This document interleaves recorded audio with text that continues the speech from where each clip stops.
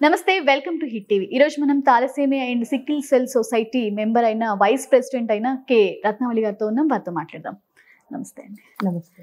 అసలు ఈ thalassaemia and ఈ సికిల్ సెల్ సొసైటీ ఈ రెండింటి మధ్యలో ఏంటి డిఫరెన్స్? థాలసేమియా అంటే ఏంటి, సికిల్ సెల్ అంటే? ఇవి రెండు కూడా thalassaemia and sickle cell anaemia, ఈ రెండు కూడా జన్యుపరమైన వ్యాధులు అన్నమాట. అంటే ఇవి తల్లిదండ్రుల నుంచి వంశపారంపరంగా పిల్లలకి సంక్రమించే జన్యుపరమైన వ్యాధి. థాలసేమియా అంటే పుట్టిన ఒక 4వ నెల నుంచి పిల్లలు ట్రాన్స్ఫ్యూజన్ డిపెండెంట్ అవుతారనమాట. అంటే వీళ్ళకి జీవితాంతం రక్తం ఎక్కించాల్సిన పరిస్థితి ఉంది. సికిల్ సెల్ అనీమియాలో ఎలా ఉంటుంది అంటే వాళ్ళకి విపరీతమైన జాయింట్ పెయిన్స్, అంటే వాళ్ళకి అప్పుడప్పుడు ఎనీమియా కూడా వస్తుంది, వాళ్ళకి కూడా బ్లడ్ ట్రాన్స్ఫ్యూషన్ కూడా చేయాల్సి ఉంటుంది. అట్ ద సేమ్ టైం ఏమవుతుంది, జాయింట్స్ ఏవైతే ఉన్నాయో ఆల్ జాయింట్స్ వీళ్ళకి విపరీతమైన పెయిన్స్ వస్తూ ఉంటాయి అన్నమాట. సో దీనికి ఏంటి, ఈ సికిల్ సెల్ ఎనీమియాకి దివ్య ఔషధం ఏదైనా ఉంది అంటే మంచినీళ్ళు. వీళ్ళు ఎప్పుడు కూడా వాళ్ళ ఒంటిని హైడ్రేట్ చేసి పెట్టాలి, నీళ్ళు ఎక్కువ తాగుతూ ఉండాలన్నమాట. సో ఈ క్రైసిస్ అన్నవి, ఈ నొప్పులు అన్నవి వాళ్ళకి ఎక్కువ రాకుండా ఉంటాయి. మేడం, థాలసేమియా ఎక్కువ ఎలాంటి పిల్లల్లో వస్తుందంటారు? ఎలాంటి పిల్లల్లో వస్తుంది అనే దానికన్నా కూడా ఈ థాలసేమియా మనం చెప్పుకున్నట్టు it's an inherited blood disorder. అంటే వంశపారంపరంగా తల్లిదండ్రులకి సంక్రమించే జన్యుపరమైన వ్యాధి. అంటే తల్లిదండ్రులు ఇద్దరూ కూడా థాలసేమియా క్యారియర్స్ అయితే. అంటే క్యారియర్స్ అంటే ఏంటి అంటే వాళ్ళకి 1 డిఫెక్టివ్ జీన్ ఉంటుంది, కానీ మిగిలిన ఇంకో జీన్ ఏదైతే ప్రిడామినెంట్గా ఉంటుంది. అంటే వీళ్ళకి అసలు రోగ లక్షణాలు, దే ఆర్ అసిమ్టమాటిక్. అంటే వీళ్ళకి అసలు రోగ లక్షణాలు కానీ ఉండవు, they are absolutely normal people లాగే ఉంటారు. మీరు ఎగ్జాంపుల్ కింద తీసుకుంటే ఇక్కడ మీరు థాలసేమియా పిల్లల తల్లిదండ్రులు అందరూ, ఇంక్లూడింగ్ మీ, నేను కూడా థాలసేమియా క్యారియర్ అన్నమాట. సో ఇలాంటి క్యారియర్స్ మాలాంటి వాళ్ళు దేశ జనాభాలో 3.5 నుంచి 5% వరకు ఉంటారన్నమాట. సో మాకు ఎటువంటి రోగ లక్షణాలు ఉండవు, ఎటువంటి సిమ్టమ్స్ ఉండవు, ఏమీ ఉండవు. కాకపోతే మేమేం చేస్తాం, మా డిఫెక్టివ్ జీన్ని నెక్స్ట్ జనరేషన్కి పాస్ ఆన్ చేస్తాం. అంటే థాలసేమియా వచ్చిన పిల్లల్లో మీరు ఇది వచ్చింది అంటే ఈ వ్యాధి వాళ్ళలో ఉంది అని ఎలా గుర్తిస్తారు? ప్రతి పిల్లవాడు పుట్టుకతోటే వాళ్ళు ఫీటల్ హెమోగ్లోబిన్ తోటి పుడతారు. అంటే తల్లి నుంచి తీసుకున్న రక్తం, ఏదైతే బొడ్డు నుంచి వచ్చే రక్తం ఉంటుంది కదా, తల్లి నుంచి తీసుకున్న రక్తంతో పుడతారు, ఫీటల్ హెమోగ్లోబిన్ అంటారు. అది ఒక 3 నుంచి 4 నెలల తర్వాత ఆ పిల్లవాడు ఏం చేస్తాడంటే వాళ్ళు అడల్ట్ హెమోగ్లోబిన్ లోపల ఉత్పత్తి చేసుకుంటారు. ఈ ఫీటల్ హెమోగ్లోబిన్ అలాగే ఉంటుంది, దానికి పెద్ద ఉపయోగం ఉండదు. దాని ఉపయోగం ఒక 4-5 నెలల వరకే ఉంటుంది, మ్యాక్సిమం 6 నెలలు. ఆ తర్వాత ప్రతి పిల్లవాడు, మనందరం కూడా, మనందరిలో ఉండేది ఏంటంటే అడల్ట్ హెమోగ్లోబిన్ అనమాట. ఆ అడల్ట్ హెమోగ్లోబిన్ ఈ థాలసేమియా పిల్లల్లో ఫామ్ కాదు. సో అది అన్నమాట, switch over of foetal haemoglobin to adult haemoglobin జరగదు. కాబట్టి వీళ్ళు ఆ ఫీటల్ హెమోగ్లోబిన్ యొక్క ప్రభావం పుట్టుక నుంచి ఒక 5-6 నెలల వరకే ఉంటుంది. కాబట్టి వీళ్ళు ట్రాన్స్ఫ్యూజన్ డిపెండెంట్ అయిపోతూ ఉంటారు. మీ దగ్గరికి వచ్చే పిల్లల్లో మీరు ఎక్కువగా ఎలాంటి లక్షణాలు చూస్తూ ఉంటారు? ప్రతి పిల్లవాడు యాక్చువల్లీ ఏంటంటే దీని లక్షణమే రక్తలోపం, అంటే ఎనీమియా. ఎనీమియాతో పాటు ఏమవుతుందంటే వీళ్ళకి హైపర్స్ప్లీనోమెగాలి అంటారు. అంటే స్ప్లీన్ పెద్దగా అయిపోవడము, లివర్ పెద్దగా అయిపోవడము, కాళ్ళు చేతులు సన్నగా అవ్వడము, రెగ్యులర్గా పిల్లలు ఇన్ఫెక్షన్స్ బారిపడ్డం, అంటే జ్వరం అని, విరోచనాలని, ఇలా రెగ్యులర్గా వాళ్ళు వెళ్ళడము, మైల్ స్టోన్స్ తగ్గిపోవడం. సో ఇలాంటివన్నీ, అంటే గ్రోత్ రిటార్డేషన్ ఉండడం. సో ఇలాంటివన్నీ ఈ పిల్లల్లో గమనించడం జరుగుతుంది. మేడం, పేరెంట్స్ మీరు ఇందాక అన్నారు జన్యుపరంగా వస్తుంది అని, అంటే మేనరికం చేసుకోవడము అలాంటి మ్యారేజెస్ వల్ల వస్తుంది అంటారా? ఇది ఎక్కువ కంప్లీట్గా మనం అలా చెప్పలేమమ్మా, ఇది మేనరికాల వల్ల వస్తుంది అని చెప్పలేము. ఎస్, ఫ్యామిలీలో కనుక థాలసేమియా ఉంటే మేనరికాలు చేసుకుంటే వచ్చే అవకాశాలు ఇంకొంచెం ఎక్కువ ఉంటాయి. ఇప్పుడు మా దగ్గర ఉన్న డేటా ప్రకారం, నా దగ్గర ఇప్పుడు దాదాపు 3600 మంది పిల్లలు ఉన్నారు. ఈ పిల్లల డేటా ప్రకారం కనుక చూసుకుంటే కన్జాగ్యునిటీ ఓన్లీ 46% ఉంది. ఓన్లీ 46% కన్జాగ్యునిటీ ఉంది. ఇక్కడ మా దాకా వచ్చిన వాళ్ళల్లో చాలా మంది అసలు సంబంధం లేని వాళ్ళు పెళ్లి చేసుకున్నా కూడా థాలసేమియా మేజర్ పుట్టారు. అంటే దీన్ని బట్టి మనం అర్థం చేసుకోవాల్సింది ఏంటి అంటే దేశ జనాభాలో 3.5 నుంచి 5% వరకు థాలసేమియా క్యారియర్స్. మా స్లోగన్ ఏంటి అంటే పెళ్ళికి ముందర అందరూ కూడా ఈ థాలసేమియా టెస్టింగ్ చేసుకోండి అని మా స్లోగన్ ఉంటుంది. అలాగే ఫస్ట్ ట్రైమిస్టర్ ఆఫ్ ద ప్రెగ్నెన్సీలో, అంటే ప్రెగ్నెన్సీ వచ్చిన మొదటి 3 నెలల్లో కూడా ఈ టెస్టింగ్ చేసుకుంటే మనకి అంటే ఇఫ్ ఎట్ ఆల్ ప్రెగ్నెన్సీ లోపల pregnant women is a carrier అయి ఉంటే వాళ్ళ హస్బెండ్ని కూడా టెస్టింగ్ చేయడము, ఇద్దరూ క్యారియర్స్ అయి ఉంటే వాళ్ళని ఆవిడ్ని మనం కొరియానిక్ విల్లై బయాప్సీ టెస్ట్కి పంపించి లోపల ఫీటస్ కనుక if it is thalassaemia major అయితే ఎథికల్ అబార్షన్కి మనము వాళ్ళని రికమెండ్ చేయడం జరుగుతుంది. మేడం, మీ దగ్గర చాలా మంది పిల్లలు ఉన్నారు, వాళ్ళలో రకరకాల అంటే ఒక్కొక్కరిలో ఒక్కొక్క డిఫరెన్స్ ఉంటుందా? పిల్లల్లో ఉండే వ్యాధి లక్షణాలు ఏవైతే ఉంటాయో? ఉండదమ్మా, డిఫరెంట్ లక్షణాలు ఏమి ఉండదు. జనరల్ మనుషుల్లో ఏదైతే ఇమ్యూనిటీలో తేడాలు ఎలా ఉంటాయో అదే ఉంటుంది తప్పితే జనరల్గా థాలసేమియా లక్షణాలు అంటూ వేరేగా ఏమి ఉండవు. ఇప్పుడు ఈ సికిల్ సెల్ అన్నారు కదా మీరు, దీని గురించి అంటే దీంట్లో కూడా సపరేట్ వ్యాధి లక్షణాలు ఉంటాయా? సికిల్ సెల్ అంటే ఏంటి అంటే రక్త కణాలు సిక్లింగ్ షేప్, అంటే అర్ధచంద్రాకారం లేకపోతే క్రిసెంట్ మూన్ లేకపోతే కొడవలి ఆకారంలో అయిపోవడాన్ని సిక్లింగ్ అంటారు. అంటే రక్త కణాలన్నీ అవి అలా అయిపోతాయి అన్నమాట, క్షీణించి అలా అయిపోయి డిఫెక్టివ్గా జీన్ డిఫెక్టివ్ ఉన్నప్పుడు అలాంటి రక్త కణాలు ప్రొడక్షన్ అవుతాయి. ఆ ప్రొడక్షన్ అయిన రక్త కణాలు రౌండ్గా ఉంటే ఈజీగా ఫ్లో వెళ్ళిపోతుంది. అదే కనుక అర్ధచంద్రాకారంలో లేకపోతే క్రిసెంట్ మూన్ లేకపోతే కొడవల ఆకారంలో ఉంటే ఏమవుతుందంటే జాయింట్స్ దగ్గర ఒకటి బ్లాక్ అయిందనుకో దాని వెనకాల వేరే కణాలు కూడా బ్లాక్ అవుతాయి. జస్ట్ మన సింపుల్ లాంగ్వేజ్లో చెప్పుకోవాలంటే డ్రైనేజ్ సిస్టమ్ బ్లాక్ అయితే ఎలా ఉంటుంది మేడం? దీనికి ఏమైనా సొల్యూషన్ ఉందా? పర్మనెంట్ సొల్యూషన్ అంటూ ఉందా?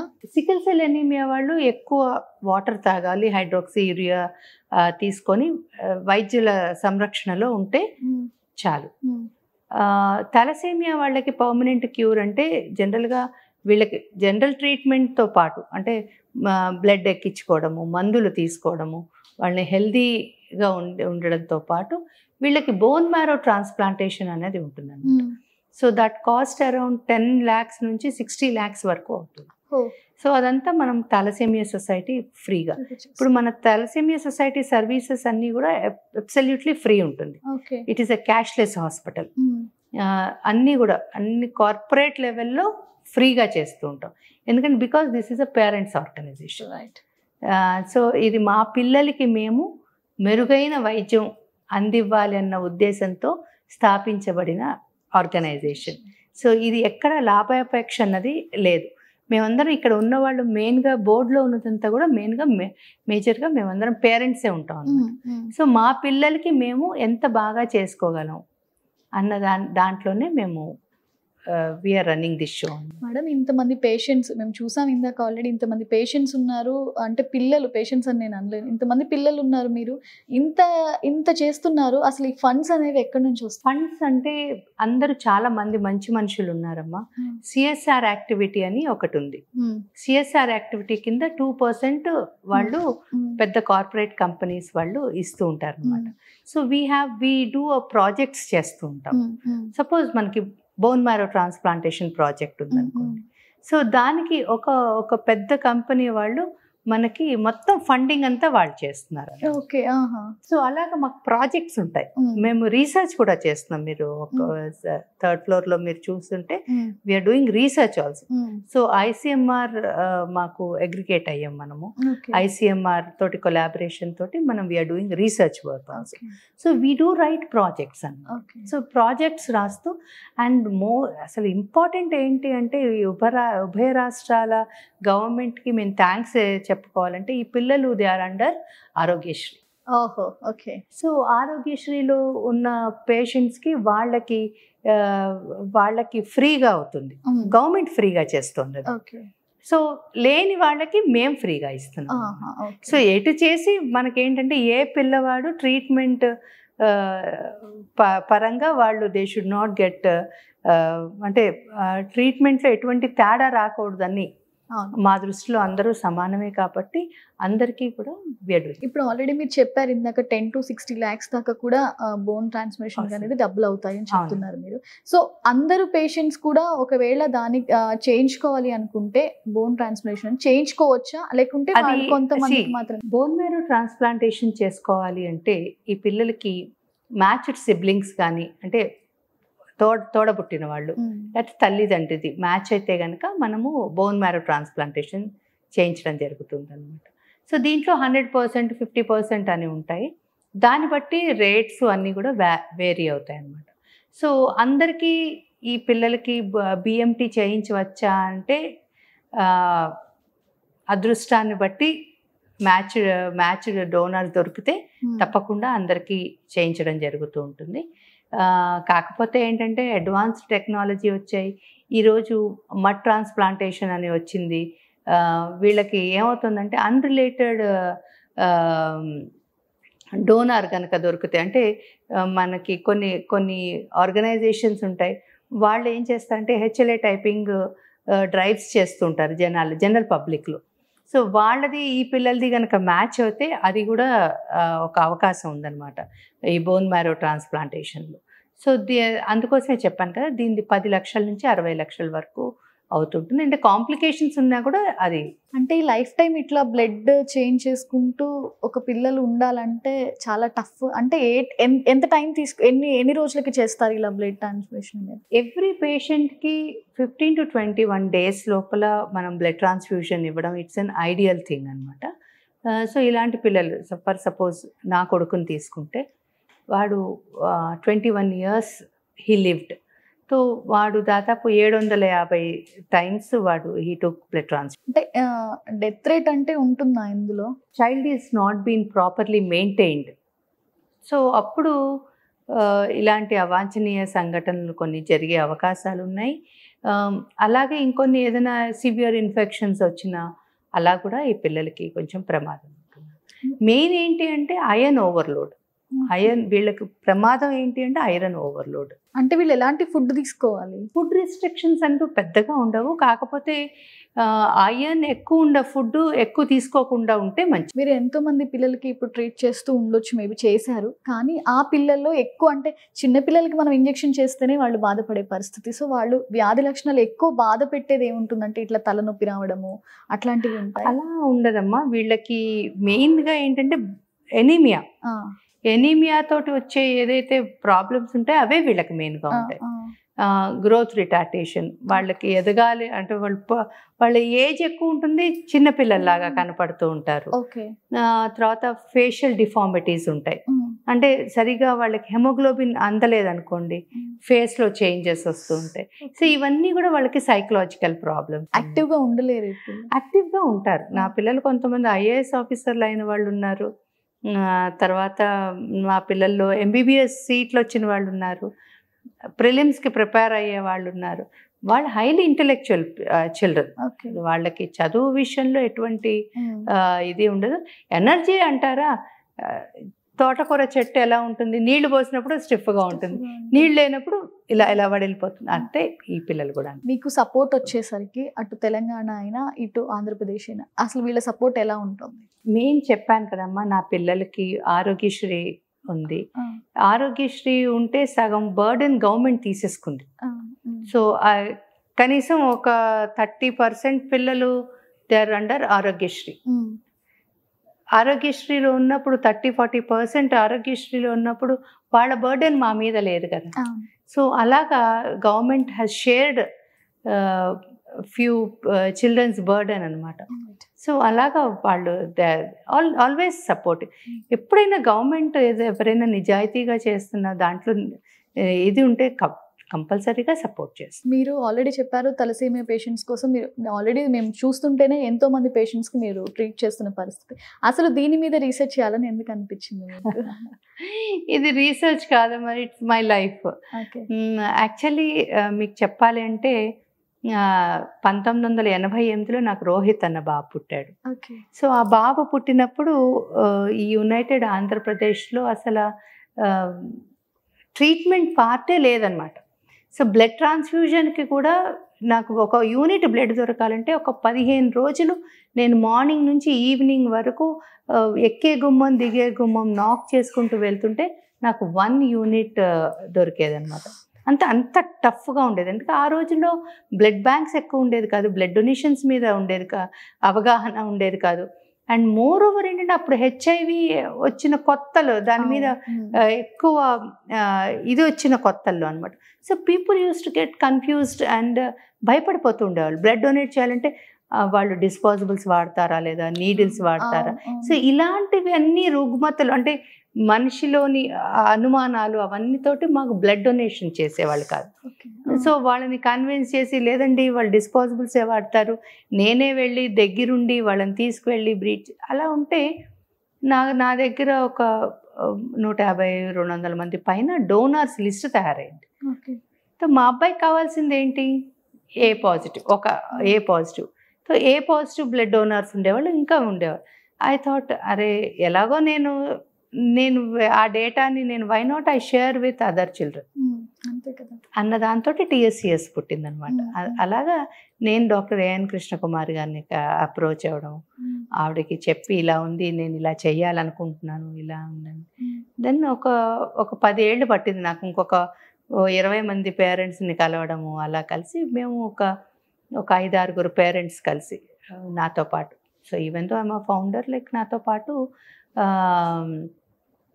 మనోజ్ రూపాని గారని, రాజేశ్వర్ గారని, మాలతి కోట్లింగం గారని, అలీం బేగ్ గారు, డాక్టర్ సుమన్ జైన్, ఇలా మేమందరం కలిసి 98లో ఈ ఆర్గనైజేషన్ స్టార్ట్ చేసాం.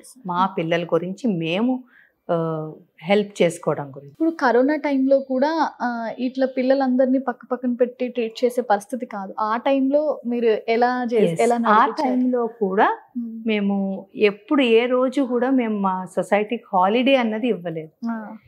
ఈ యాక్టివిటీ మొత్తం నడిచింది.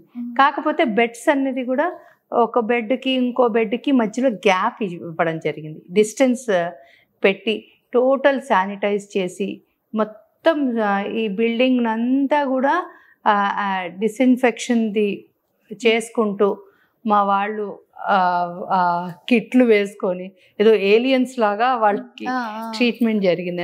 ఎక్కడ ఆపడానికి లేదు. ఇప్పుడు నా పిల్లలకి కానీ టచ్ వుడ్ అండి, నా ఒక్క పిల్లలు కూడా కరోనా రాలేదు. ఓకే, అంతే. అన్ఫార్చునేట్లీ 1 or 2 పేరెంట్స్కి కరోనా వచ్చింది, 1 పేరెంట్ పాస్డ్ అవే. ఓకే, అంతే తప్పితే అంటే వాళ్ళు ఇక్కడికి వచ్చి కరోనా తెచ్చుకున్నది ఇచ్చింది లేదు. We all were on foot, all the staff 100 staff were on foot. మేమందరం కూడా వాళ్ళు స్టాఫ్కి మొత్తం మేము మా సపరేట్ మా వెహికల్స్ అరేంజ్ చేయడం జరిగింది. అప్పుడు మేమందరం కూడా ప్రికాషన్స్ తీసుకుంటూ డైలీ వచ్చేవాళ్ళం. ఓకే, సో ఈ బ్లడ్ కలెక్ట్ చేసుకోవడం కోసం మీరు ఎక్కడెక్కడ క్యాంప్ అంటే ఈ క్యాంప్స్ అనేవి ఏర్పాటు చేస్తూ ఉంటారు కదా? టు బి ఫ్రాంక్ ఏంటంటే మేము అందరం కూడా మా యొక్క బాధ్యతల్ని పంచుకుంటాం. సో నేను ఒక పని చేస్తే ఇంకొకళ్ళు ఇంకో పని చేస్తారు, ఇంకొకళ్ళు అలాగా మా దగ్గర ఉన్న కోర్ మెంబర్స్ ఎవరైతే ఉంటారో అందరం తలో ఒక బాధ్యత పంచుకుంటాం అనమాట. ఆ పంచుకోవడంలో భాగంగా అలీం బేగ్ గారని ఉన్నారు. ఆయన he does a tremendous work on blood donations. So వెళ్ళి బ్లడ్ డొనేషన్స్ తేవడము, వాళ్ళని కన్విన్స్ చేయడము, తర్వాత ఇక్కడ బ్లడ్ డొనేషన్ క్యాంప్స్ ఆర్గనైజ్ చేయడము. అలాగా మేము ఇప్పుడు ఎవ్రీ మంత్ మనకి దాదాపు 3,000-3,500 యూనిట్స్ మన పిల్లలకి అవసరం పడుతూ ఉంటాయి అన్నమాట. సో ఫైనల్గా అమ్మ, తలసేమియా పేషెంట్స్ ఎంతోమంది అంటే కొంతమందికి అవేర్నెస్ ఉంటుంది, కొంతమంది అవేర్నెస్ లేక బాధపడుతూ ఉంటారు. సో ఇలాంటి వాళ్ళకి మీరు ఏం చెప్తారు? మీ దగ్గరికి ట్రీట్మెంట్కి రావాలనుకున్నా అంటే పిల్లలకి తీసుకురావడానికి దీంట్లో మీరు అవేర్నెస్ అన్నారు కాబట్టి మా థాలసేమియా సొసైటీ యొక్క ముఖ్య ఉద్దేశం కేర్ అండ్ కంట్రోల్. అంటే ఉన్న పిల్లల్ని కాపాడుకుంటూ అసలు ఇలాంటి పిల్లల్ని కాకుండా చేయడం, లేకపోతే ఉన్న పిల్లలకి పర్మనెంట్ క్యూర్ వైపు. ఇక్కడ నేను ఒకళ్ళిద్దరిని వ్యక్తుల గురించి నేను చెప్పాల్సి ఉంటుంది. ఇక్కడ పిల్లలందరూ కూడా ఆరోగ్యంగా ఉన్నారు అని అంటే మాకు ఇన్ హౌస్లో మాకు డాక్టర్ సుమన్ జైన్ గారు అని మా CEO గారు ఉంటారు. ఆవిడ నిరంతరం నా పిల్లల సంరక్షణలో ఆవిడ ఉంటుంది. సపోజ్ ఆవిడ ఇక్కడ లేకపోయినా ఆవిడ ఇంట్లో ఉన్నా కూడా ఆవిడ 24 hours ఆన్లైన్లో ఉంటుంది ఈ పిల్లల గురించి. సో అలా she totally dedicates her self for the care of children and also research work, ఇలాగ అన్నీ కూడా ఆవిడ మెడికల్ పరంగా అన్నీ చూసుకుంటుంటారు. బిఎంటీ అంటే ఇప్పుడు ప్రెసెంట్ మా చంద్రకాంత్ అగర్వాల్ మా ప్రెసిడెంట్ గారు ఉన్నారు. సో ఆయనది ఏంటి అంటే బిఎంటీస్, పిల్లలందరూ కూడా థాలసేమియా ఫ్రీ అయిపోవాలన్నది. సో ఆయన ఉంటారు. ఆయనకి సపోర్ట్ సిస్టమ్గా మళ్ళీ నరేష్ జైన్ గారు ఉంటారు, నరేష్ రాఠీ గారు ఉంటారు. ఇలాగా ఇప్పుడు అవేర్నెస్ కానీ ఇంకా ఏదైనా మోరల్ సపోర్ట్, సో మిగిలిన వాళ్ళం అందరం, సో మేమందరం కూడా తలోక పని చూసుకొని ఎట్లే ఇది ఒక కుటుంబము, ఇదంతా మా కుటుంబం అన్నమాట. ఈ మా కుటుంబంలో ప్రతి ఒక్కరు వాళ్ళ పాత్రలు చేస్తూ దీన్ని ఉన్నతంగా దీన్ని చెయ్యాలన్నది మా కోరిక, అండ్ చేస్తున్నాం మేడం. అంటే ఇంకా మీరు ఇందాక ఒక మాట అన్నారు, అంటే బోన్ ట్రాన్స్ప్లాంటేషన్ చేయించుకుంటే తగ్గుతుంది అని. అంటే దాని తర్వాత ఇంకా వీళ్ళకి ఈ వ్యాధి లక్షణాలు కానీ ఇంకేవి ఉండవా? అంటే యాక్చువల్లీ పిల్లాడు పుట్టినప్పటి నుంచి పెరిగే వరకు కూడా వీళ్ళకి లక్షణం అయితే ఒకటే ఉంటుంది. వ్యాధి పెరగడం తగ్గడం అంటూ ఏమీ ఉండదు, ఒకటే లక్షణం ఉంటుంది. కాకపోతే బాడీ వెయిట్ని బట్టి నెంబర్ ఆఫ్ బ్లడ్ యూనిట్స్ పెరుగుతాయి. చిన్నప్పుడు 1 యూనిట్ తీసుకుంటే పెద్దయ్యాక 2 యూనిట్స్ తీసుకోవాలి, అలా ఉంటుంది అనమాట. అండ్ దాన్ని బట్టి వెయిట్ని బట్టి మందులు కూడా డోసేజ్ పెరుగుతుంది. సో ఫైనల్గా ఈ పిల్లలకి ఏంటి అంటే పర్మనెంట్ క్యూర్ ఏదైనా ఉంటే బోన్ మ్యారో ట్రాన్స్ప్లాంటేషన్. సో ఈ బిఎంటీ చేయించుకున్న తర్వాత they are absolutely free from thalassaemia. వాళ్ళకి ఇంకా ఈ థాలసేమియా నుంచి విముక్తి చెందుతారన్నమాట. Right, thank you so much madam. నిజంగా థాలసేమియా అంటే చాలా మంది పేరెంట్స్కి కొంతమంది అవేర్నెస్ లేక నిజంగా చాలా బాధపడుతూ ఉంటారు. ఎన్నో విషయాలు తెలియజేశారు మాకు. Thank you so much. Thank you. చూసారు కదా, అంటే థాలసేమియా గురించి తెలియని పేరెంట్స్ ఎవరైనా ఉంటే అంటే దానికి ఒక పర్మనెంట్ సొల్యూషన్ కూడా ఉంటుంది, అలాగే ట్రీట్మెంట్ కూడా ఉంటుందని కూడా మేడం చెప్తున్నారు. చూస్తూనే ఉండండి హిట్ టీవీ.